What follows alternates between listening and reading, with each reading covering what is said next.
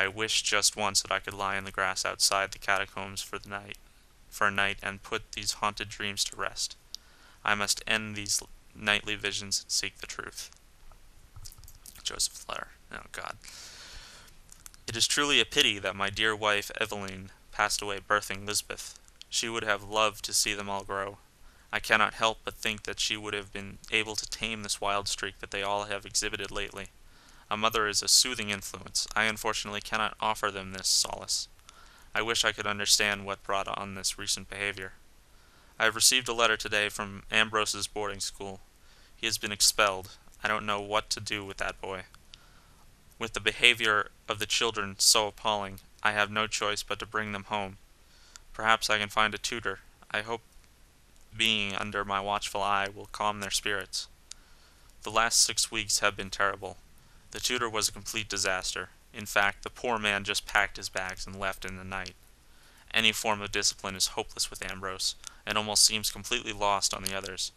The only thing I have been able to do is play to their interests. I have noticed that each child has their own avid curiosity. Strange to see it manifest at such an early age, but who am I to discourage the one moment of peace I can find with them? I now understand why the children are behaving wildly. Jeremiah came to me frightened and crying. Several years ago, the children broke into my library and procured one of my research books without my knowledge. But how was I to know a 12-year-old boy would take interest in those dusty tomes? I do not know what passage they read, but I suspect that it has led to the current predicament concerning their behaviors and eccentricities. Jeremiah says that they woke the spirits of the island. Hopefully I can determine what the children have done. Perhaps there's a solution. I have pored over the volumes of research, and I am no closer to understanding what Jeremiah and the children may have conjured. None of the incantations in the books could have caused this to happen. Calling a demon or a consulting spirit should not have had such long-lasting, disturbing effects. I even traveled to the stones. Nothing there gave me clues as to what happened. Perhaps if they had only told me at the time, I would have had more insight. Now any clues would be long gone. I have determined the stones are some sort of focus.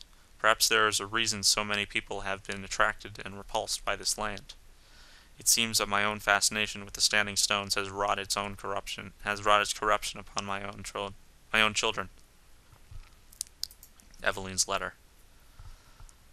Dearest Mother, all is not well here at the Covenant estate.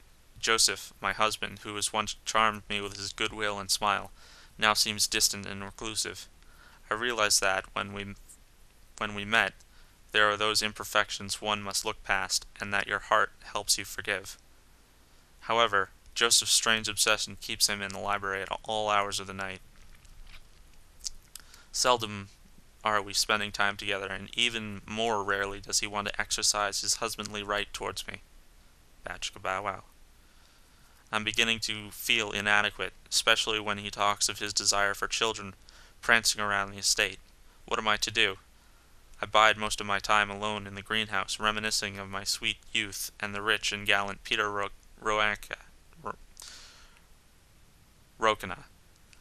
who would wait patiently on me and shower me with expensive gifts like my beloved pearl necklace.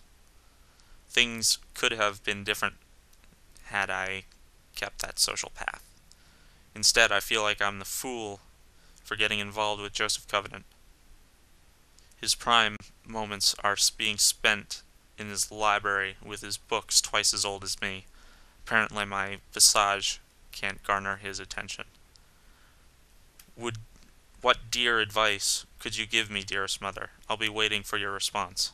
I hope that this letter finds you and father as well. Tell father not to worry about his little Robin, that I've left the nest, but shall never leave with his heart.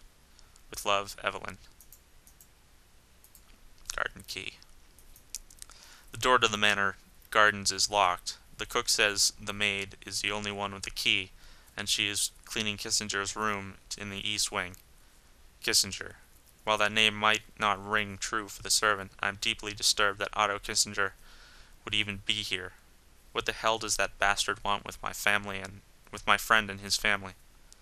I can only be sure that when our paths cross, I will get more than a stern word from me. he will get more than a stern word from me. I only wonder how he plans to answer my questions when my hands are gripped tightly around his throat. Otto has done more to damage my reputation than I care to remember. I have no doubts that should he find out that I've made it to the Covenant estate, he'll stop at nothing to foil my attempts at uncovering the mysteries that seem to be plaguing this family and my dear friend. Moondoor notes. Ah, jeez. Reddish leaves swirl in the wind like lost souls in search of rest. Like an open sketchbook focused on my dreams, this land is forever pictured as comforting autumn dusk, replete with a golden sky, with crackling river water and bubbling marshes that dot the land. It feels like a romantic artist's canvas. Upon further investigation, I have sensed horrendous visions of a gnarled doom, decorated as a picturesque facade.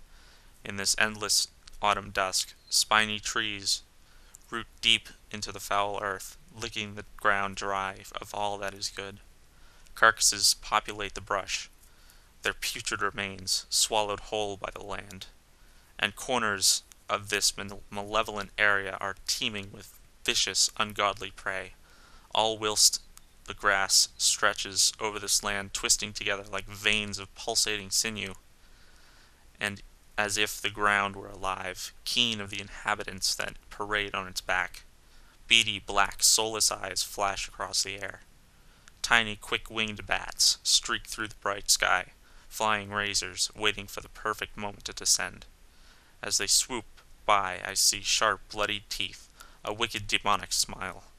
From the darting blurs, I hear an ominous whistling that chills my soul. They own the skies here. Wraith-like, blooded minions, overseers without heart or soul, patrol this land. Slash and stitch techniques permeate their faces and arms, patched together like cheap quilts, using the skin from the bodies of rank corpses. They gather and live like packs of rabid wolves, instigating fights for supremacy. These abominations thirst for my destruction. They are mostly clustered around footpaths that seem to traverse upward along the cliffside, but alternate groups are planted among watering holes in the hollowed trees. Further down the path, it is as if the shadows were swallowing the surroundings whole, without a penchant of logic or drop of meaning. It is as if the only reason for this actually lies in darkness itself, like royalty that rules the black void, entombed in the night infinite. It is she, the eternal mistress of shadows, Aaron. Well, that's it for Storytime for now. I will see you all later. I'm FragPenguin, and I leave you with this question. If you could have eternal life, what would you be willing to do for it? See you later, folks.